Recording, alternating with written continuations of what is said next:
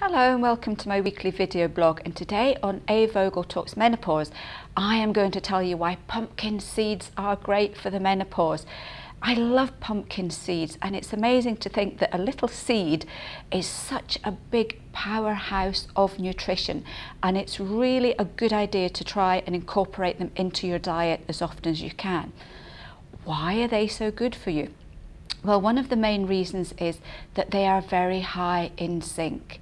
And zinc, like magnesium, is a really important mineral for the menopause. And we need it for so many different things. We need it to help our immune system stay healthy and strong. And this is very important, especially during the dark winter months when there's all those horrible infections flying about. We need it for our skin, to keep our skin healthy and to stop us from ending up with skin conditions such as eczema and psoriasis or acne or rashes. We need it for our bones, and it helps in conjunction with calcium and magnesium to help to keep our bones nice and strong and sturdy as we age. We need it for our hair and our nails, and I know how many of you out there are really struggling with your hair and your nails, and how important it is for our own self-esteem to have nice looking nails and lovely strong shiny hair.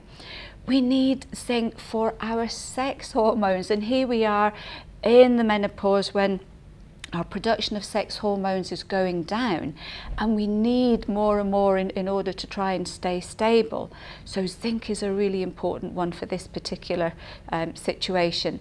It's needed to help keep our blood sugar stable, and this is one of the really main and annoying symptoms in the menopause. Our blood sugars can go up and down like a yo-yo, and that can contribute to sugar cravings and to overeating, and also eating a lot of the wrong foods at this time.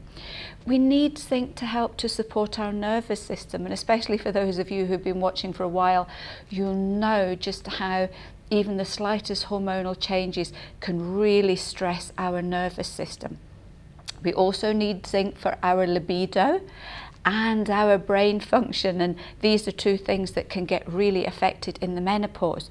So as you can see, this little seed can give us zinc, which will help with so many menopause symptoms.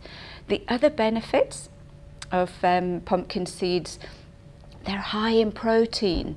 They provide you with omega-7, and omega-7 is an oil that helps to prevent dryness of the skin. It helps to prevent vaginal dryness and to help to prevent dry eyes and dry mouth too.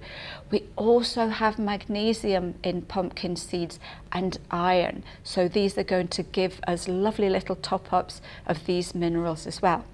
Now, how much pumpkin seeds do you need?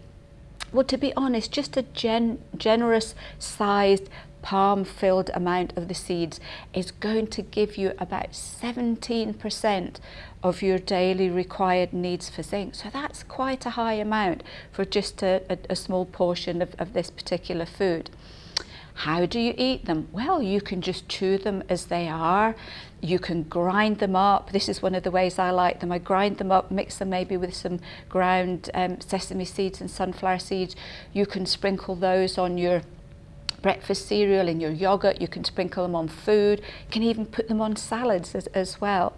The other thing you can do, and this is another favourite of mine, is that you can mix the pumpkin seeds with some soy sauce, a little bit of salt, and you can roast them in a cool oven maybe for half an hour or so. This makes them really nice and crunchy and tasty, and if you feel like a little savoury snack, they're absolutely ideal. Put them, once they're cool, put them in an airtight container, put them in the fridge, and they'll keep for a few days if you can manage to keep them for that length of time. Now, the one really important thing here is our need for zinc goes up in the menopause, but we can also lose a lot of zinc, and one of the ways in which we can lose zinc is through sweating. So if you are getting a lot of hot flushes and night sweats, you may be losing quite a lot of zinc that way. You can also lose zinc through drinking too much coffee. You can lose it through smoking, drinking alcohol, and if you're doing too much exercise and stress. And this is the interesting thing here.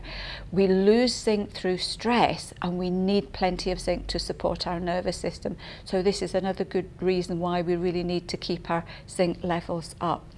If you're not too keen on pumpkin seeds, what other foods are high in zinc? You can look at things like oysters if you're into seafood, beef, other nuts and seeds, mushrooms, dark chocolate, but in moderation, and spinach, and also beans and pulses are high in zinc. So you could have a nice varied diet with loads of lovely zinc rich foods to help you through the menopause. So I hope this has been of help and of interest to you. If any of you have any other recipes or great ideas on how to eat pumpkin seeds, then do let us know. And we'll see you next week on another edition of A.Vogel Talks Menopause.